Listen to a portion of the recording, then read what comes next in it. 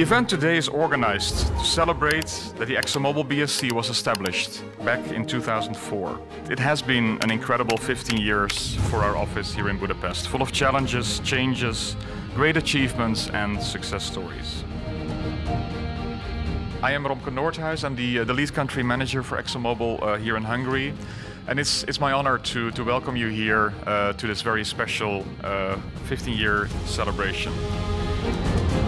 When I think about Hungary as a country, the first thing that comes to mind is innovation. Hungary has a history of innovation. We value this spirit of innovation, which at ExxonMobil is really part of our DNA. I am more than happy to see, as an ex-employee of yours, that the activities of ExxonMobil have grown significantly. In 2002, when I was still working for you, I remember being an employee that joined ExxonMobil. At that time, you had a much smaller office at the Váci Street. Today, we have come to a situation that you are one of our strategic partners, and we are really working together in many different fields.